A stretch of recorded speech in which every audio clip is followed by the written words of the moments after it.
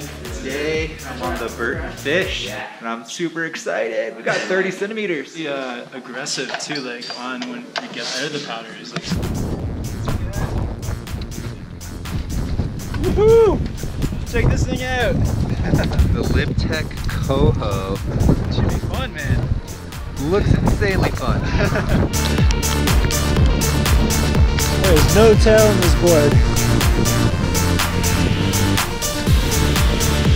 Yo, what's up guys? So we're on the glacier chair, heading up to find some powder. We're doing the powder board test, the LibTech Coho versus the Burton fish. Yeah. It's going down, put these boards to the test, find some powder, find some drops. Let's get it.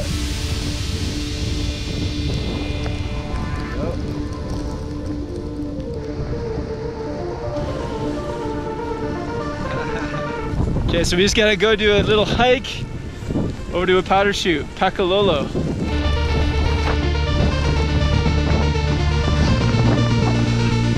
Dude, I'm so excited right now.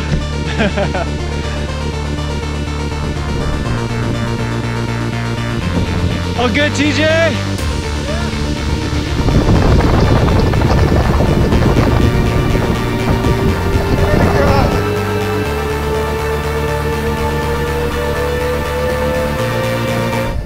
In the words of Chris, we put in the work, now we reap the benefits. Yeah. So we're headed down to Pakalolo. Visibility is super bad, so we're just gonna take our time, watch each other to get our bearings. Right.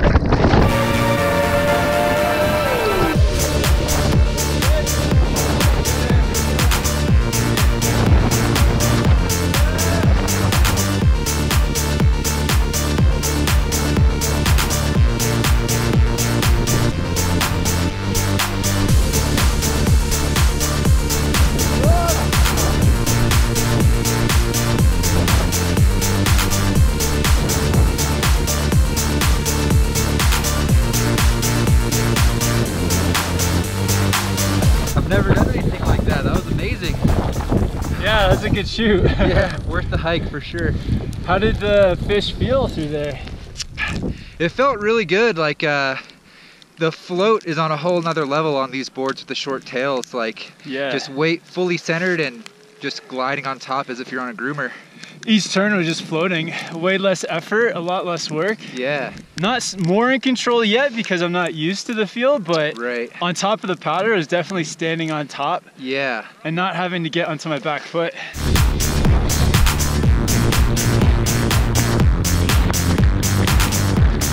Oh, there's this really nice drop down here. Should I hop up? Yeah, I'll just shock put this to you. Nailed it!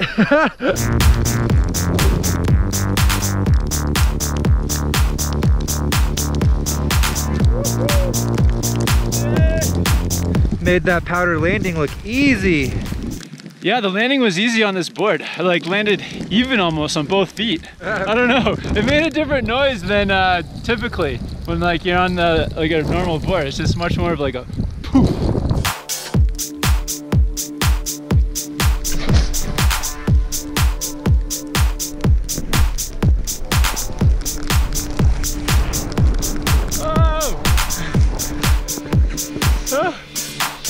The compression from riding into that second pillow made my legs buckle with too much force. Good try, man. Good try. Sick pillow line. Yeah, there's just like a fun gully down here, just like wind through, and then we take like a sharp right. Okay.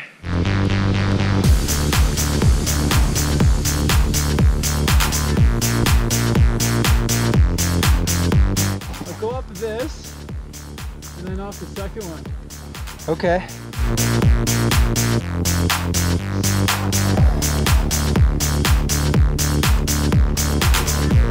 That first one was really smooth, really fun.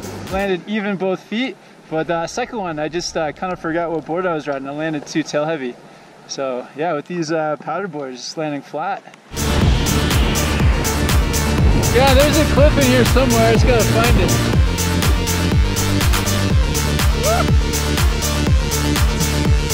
There's not much contrast between the air and the snow, so it's hard to see like when you're about to land. Yeah. Did it sneak up on you? It snuck up on me a bit, but I rode it out okay. It looked really deep when you landed, and it just looked like half your body disappeared. All right, there's just some fun like powder slashes through here. Yeah, there is.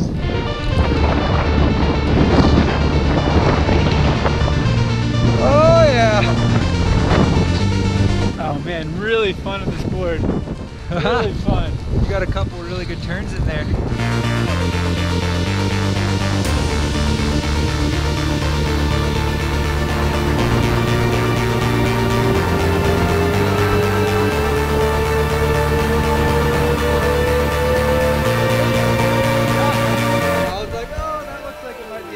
That was awesome though. Oh my god. Dude, I'm gonna jump this.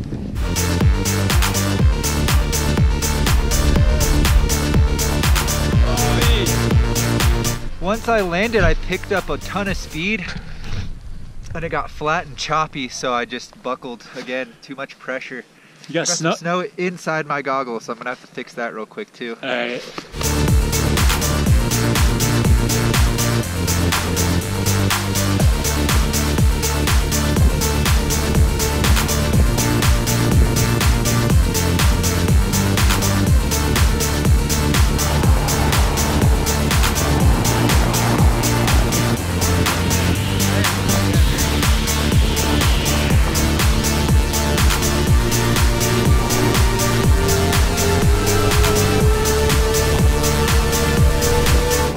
So that time I thought if I go a little bit further and catch the tranny on the second pillow, that would allow me to ride out better. But it was like steep tranny to flat, so as soon as I hit the flat, it was just front flip. Just follow you off of it. All right, on your marks. It's the fish versus the coho. Get set. Pockets, go.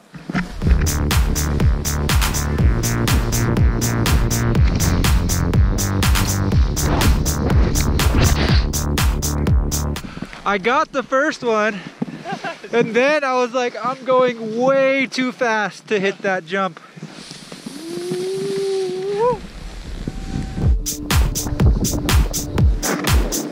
This little house.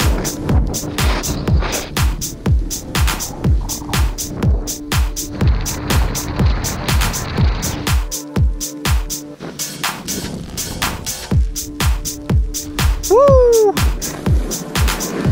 Yeah, boy! Oh man, these boards are fun.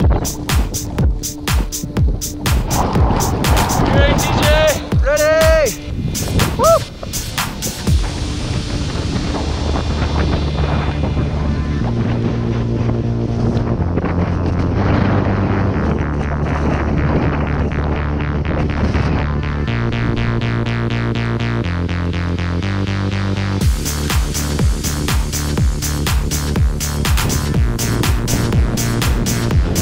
Yeah, that's like a super rare find.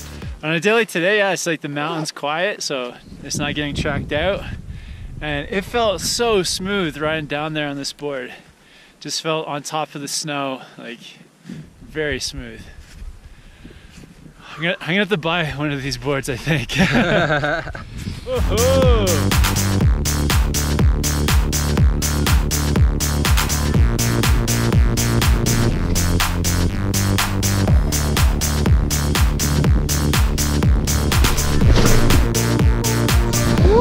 That was a zero miss.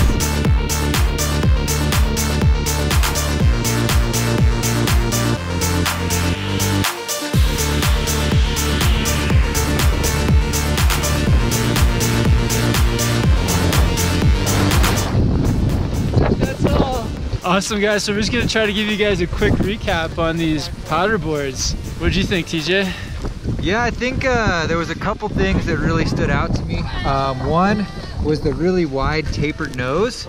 Yeah. Really pushed you to where you were on top of the snow, even on powder landings, and made it really stable. And the short tail allowed you to really quickly pivot back and forth and made the board really maneuverable, especially in the deep powder. What do you think, man? Did you feel that on the coho as well? Yeah, I just felt like the turns were smooth. Like it was like effortless to stay on top of the snow. Yeah. Because of that, like the wide nose of the board. Mm-hmm. And yeah, the short tail made it really quick to turn. So that was like just made it smooth, floaty. And then yeah, it was a bit to get used to, like for the drops. I think it helped like when I was thinking about it and anticipating the different feeling, then I was landing like equal weight on both feet and riding it out. And it was when I forgot that the tail was so short that I was leaning back. And was sketching out. But I think if like for myself or like for riders out there who are riding a lot of powder, it's probably worth the investment. I'm thinking I might get one. Yeah, I need to add one of these to my quiver as well. Check out TJ on Instagram at Board Archive. And you can check out my Instagram at Snowboard Pro Camp. And yeah, hit the subscribe button and check out the link to more videos.